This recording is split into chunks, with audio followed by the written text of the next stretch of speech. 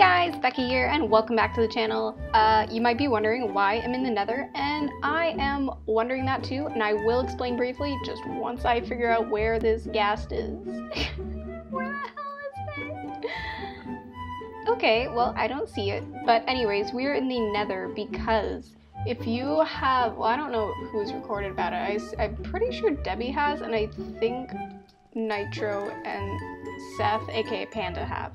So essentially what happened is we have been looking for a jungle on the server for so long, and then one of our new members, Nitro and Seth, who was only, oh god, who's only just barely less new than him, found a jungle.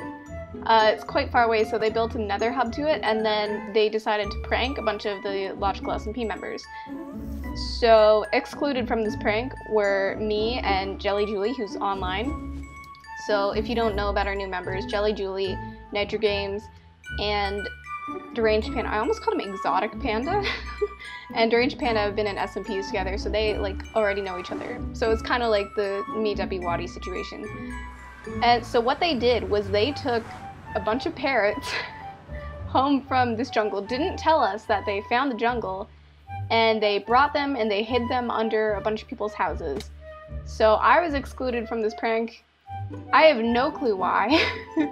Mostly because I was just really curious about it, and they were like, yeah, don't go to Panda's house. And I'm like, okay, well, I'm literally going to Panda's house. And so I guess my nosiness just excluded me from the prank, so I didn't get anyone's parrots in my basement.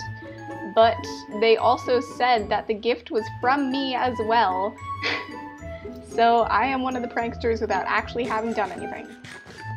Now, so as you can see, we have gone into the jungle, and it's actually huge. Like, this is such a big jungle.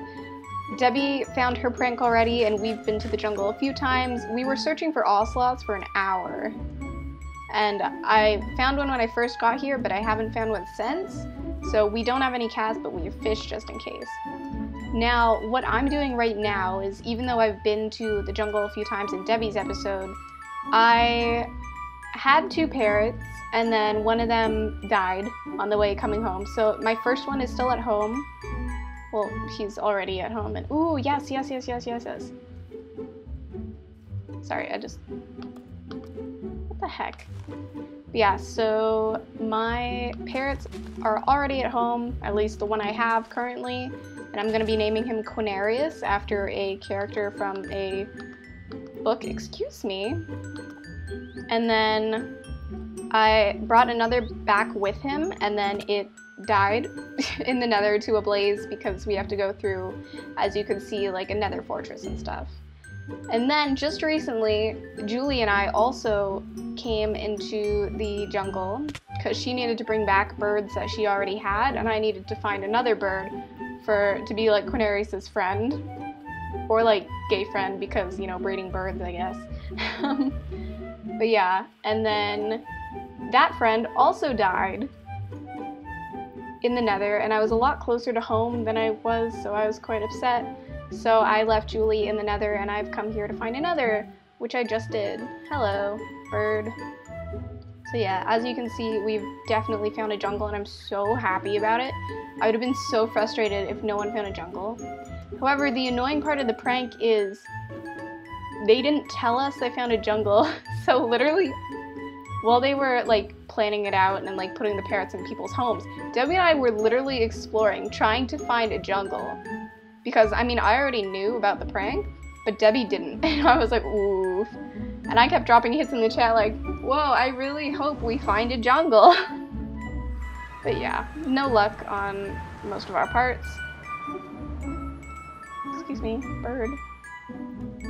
So yeah, so now I just need to bring this bird back, which usually proves to be painful considering all these blazes, whom I hate. Yeah, so when I brought Quinarius back, I actually ran out of food in the nether, and we have to walk, partially because our rails aren't done yet, but also because the birds won't like follow us as well in the rails. Can you stop? Where's my bird? Where the hell is...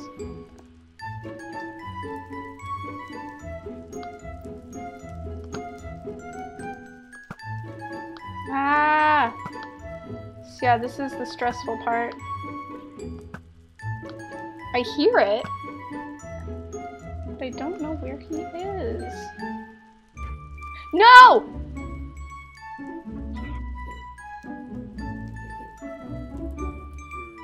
Where the hell is it? Oh, thank God he's on me. Okay. No! Not again! Oh no, I had such a good name for this one too. Okay, so now we're going back. Literally, I'm so mad. But yeah, so that's what we've been doing all day. Well, not all day, but we've been doing for a while. Is trying to bring back birds and trying to find ocelots, which have been like impossible. As I said, when I first got into the jungle, I found one like almost immediately. And then Debbie and I looked for an hour and we couldn't find any, so now I'm starting to think I was hallucinating that one. Also, like stuff like the wood of the trees looks like ocelots. So many things look like ocelots.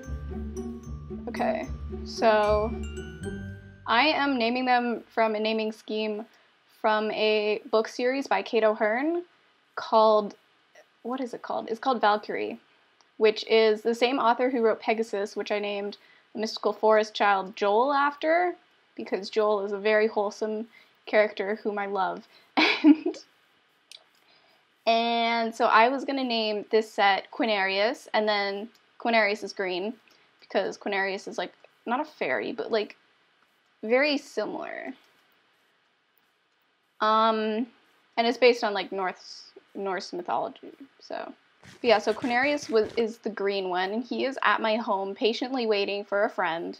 And then, wait, no, what color? Oh my God, Quinarius isn't green. I don't have a green pair. Okay, I need to rethink my whole naming scheme. Okay, so I am going to call the bird there Sky, after another character who's kind of fairy-ish, because the bird I have at my home currently is like the light blue one with green, and it's like really pretty. And then I'm gonna try and bring back a green one and call it Quinarius. So I went through Archie, who was a red macaw or whatever they're called, and then that blue one I was gonna name Kai. I just had so many names from that book. It's a good series, and I read books for 12-year-olds because they're good. I just want to find the bird, do do do do do do, hey!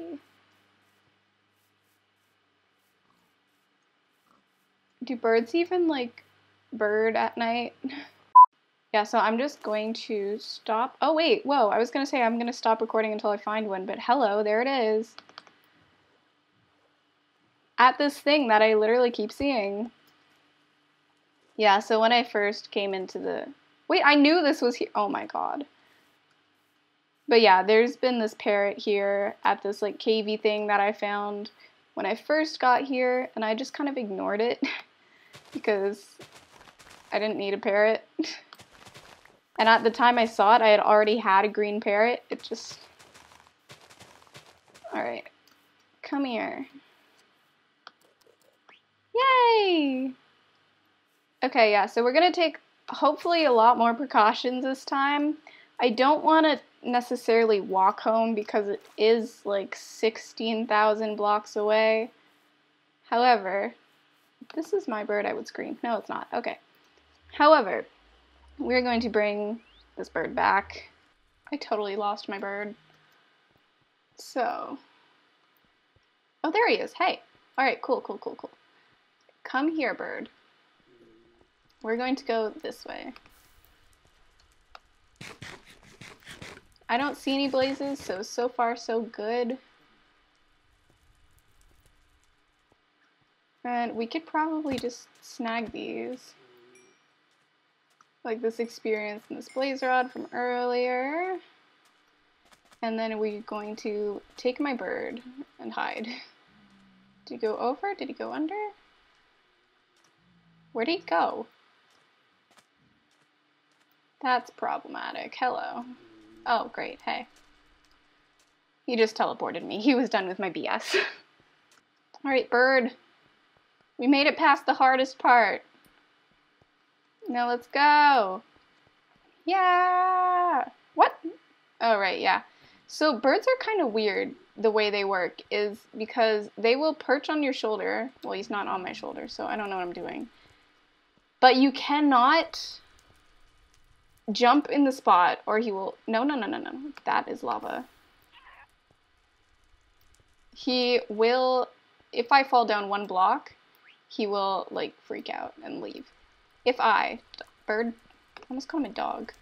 If I jump, he will count that as falling. And he will not like it. If I don't know, can I shift? Yeah, I can shift. So you can go up blocks, but you cannot go down. So for all easiness, I'm just going to... No, I can't do that either. Okay. I was going to say for all easiness, I'd like to keep him on my shoulder. But it's probably impossible in most circumstances. God, that's so loud. Okay, I don't think he cares about me. Let's go, bird. Oh, I messed up. So yeah, if I do that, he will fall. Come here, bird. God, that freaking gassed. Oh, and I ran out of... Okay, so we can't mess around because I literally ran out of arrows. So, I can do this, though. This is fine, apparently.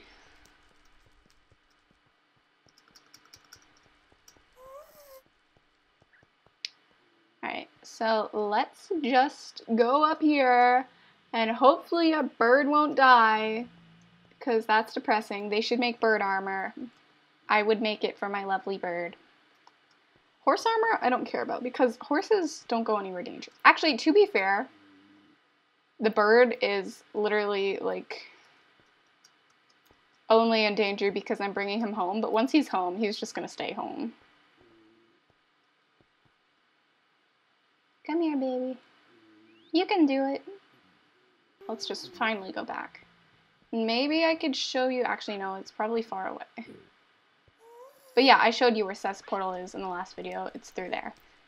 And we are, if anyone's wondering, Seth is Panda. And Panda is Seth. They are the same person. Alright, woo! We finally have our other parrot. Let's go. So, we also have our new members, Nitro and Julie, who I mentioned earlier. Julie, I think she walked over to Linny's house over there, but I don't think that's where her house is. I think she lives over with Seth and Nitro, and I'll show you Nitro's house in a bit. Nitro is probably AFK in the XP farm, but I don't think he was when oh no, there he is. Nitro Games. Yep, so we're going to visit his house because it's actually quite close to spawn. But I'm also going to show you a few changes I made to the XP farm.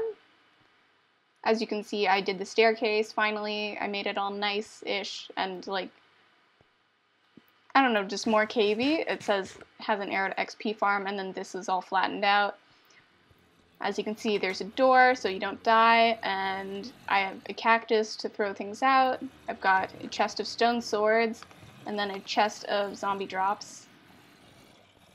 We did decorate the ceiling and the walls a bit, and then if you can see through here, I mean, I showed you this already, but now it goes even farther up so that there should be only like 2 hits. Sorry, Nitro, I'm just gonna snag some zombies from you. But yeah, so they're a lot quicker to kill, which is great. And then, yeah, so we'll just leave him be.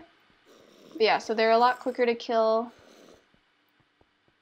And yeah, but it also means that if anyone, I did terraform this area right here, it used to be cut back a lot.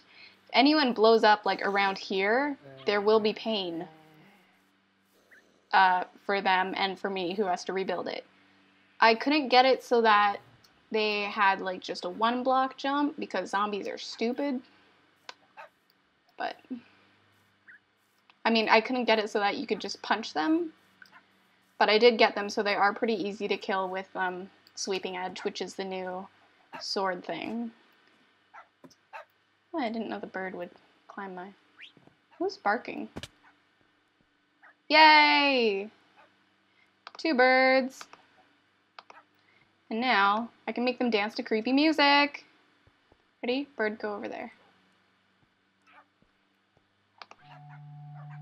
Oh, they're so cute. Okay, so we've got Sky and Quinarius, and here's my, like, actual new items. I explained this in Debbie's video, and I don't know if she's going to cut it out or not, but Idiot Becca decided it would be fun to sleep in the Nether just for the experience. And then, so we did, and Seth and Nitro were just like, yeah, you'll be fine. I'm sure you won't die. You have, like, armor and stuff. And then I died immediately. They explained it like, oh yeah, the life flashed before her eyes. And I had, like, dug down, like, a few blocks previously just to make sure that it wasn't a really thin platform that led to lava. Instead, though, there was 1 block of lava literally right next to where I was digging. Well, not right next to. But say I put my bed here. There was 1 block of lava, like, a few blocks down here. As soon as it blew up, the lava flew down. And, yeah, consumed all my items, which kind of sucked because I had a diamond sword with looting too. I had just made a power 5 bow, and then my diamond pickaxe had fortune 2, as you guys know. So, yeah, life kind of sucked a little, but it's not that hard a recovery. Also, what we found, which was really cool was, well, it was kind of annoying at the time. But when I was in the jungle and I originally didn't bring fish, so I was fishing for fish, and then instead of a bunch of fish, I got this, Efficiency 4, Smite 4, Frostwalker 2. We're probably going to use the Frostwalker on that because that's the rarest. I don't know why I looked in there, so yeah. Okay, Sky is the blue one. Yay, Sky, stop flying. Okay, I don't know where she's going. And then Quinarius. Yay. She's trying to leave. Yay, so we got our 2 birds, finally, and now I can just real quick show you where Nitro lives. I have no clue where Julie lives, though. So as you can see, here's Nitro's home. It actually looks like pretty cute. He has a sugarcane farm going on here. Not automized, but that in a way where if you push the button, it would all harvest. So yeah, that happened. He's just living over here. He's got his nether portal there. I don't know where it connects to, and I don't really want to test it since I have no clue where it is. And then this is the inside of his house. It looks pretty cute. And then he's got some armor stands going on here. Very nice. I'm actually quite happy with the way a lot of people's buildings are. Like, this is really cute, and I like what he did with the roof. That looks so cool. But yeah, so this is Nitro's house. I'd show you Julie's, but I have no clue where it is. But also, regarding these kind of things, we talked about it a bit with Waddy and Debbie and, like, everyone else in the SMP, and we said automated farms are okay unless it's not an AFK fish farm or anything, like, equally as overpowered. Anyways, yeah, so eventually I'm probably going to try and get, like, an automated pumpkin farm and an automated sugarcane farm, because then I can have a lot of pumpkin pie, which usually in vanilla I try and have as my main source of food because, I don't know, I just like it. And I used to play vegetarian Minecraft, and it, like, gives you a lot of hunger bars. So, my dog just sniffed out my door. Like, he snorted. That was fun. Tomorrow. Alright guys, so we are back, and I finally got a cat. Debbie and I have been exploring this freaking jungle for so freaking long. And then, yeah, so I just got a cat. He was eating a whole bunch of, like, chickens over here. He was running away from me, and then I had to go eat originally. Like, see, here's where you kill the chicken. I had to go eat, and then Debbie decided to, like, teleport in and, like, try and grab the cat before I could tame it. I did tame it before I went to eat dinner, but wow, that was stressful. And then I wasn't sure if he'd, like, stay even after I logged off. Because I mean, I know animals do, it scares me. I just didn't want to chance it. So yeah, I'm about to bring this baby back, and I don't know what I should name him. I need to look at some good cat names, because since I was playing freaking Stardew Valley, and I got some chickens on it, I haven't been streaming it just because it got a little boring. Look at all these parrots. Got a little boring at some point, so I don't know what words are. Yeah, no, it was originally a little boring after I was streaming it, and then I got into it off stream, and I was like, oh wow, this is actually really fun now that I know how it works. But yeah, so I was playing a little Stardew Valley, and I named all my chickens after, well, not after things, but I named them all puns. Like, one of them is named Hennicky, named after Kinnicky from Greece. We've got Buckbeak, named after Buckbeak from Harry Potter. And then we had Shakira, named after Shakira. So I'm kind of really into the, like, fun animal names. Yeah, so I'm about to lead my cat back, but I just thought I'd show him to you. I'm not entirely sure what to name him or her yet, but I will soon. Yeah, so that's probably it for today. If you enjoyed, leave a like, comment, and subscribe, and let me know what I should do in the logical SMP. I have a few things in mind, but I'm not entirely sure how I want to go about them, so I might save it for like a different series or something. But yeah, so check out my Twitter and Instagram. I usually don't outro this well. Check out my Twitter and Instagram. The links will be in the description down below, as will everyone else in Logical SMP. And I hope to see you next time. Bye!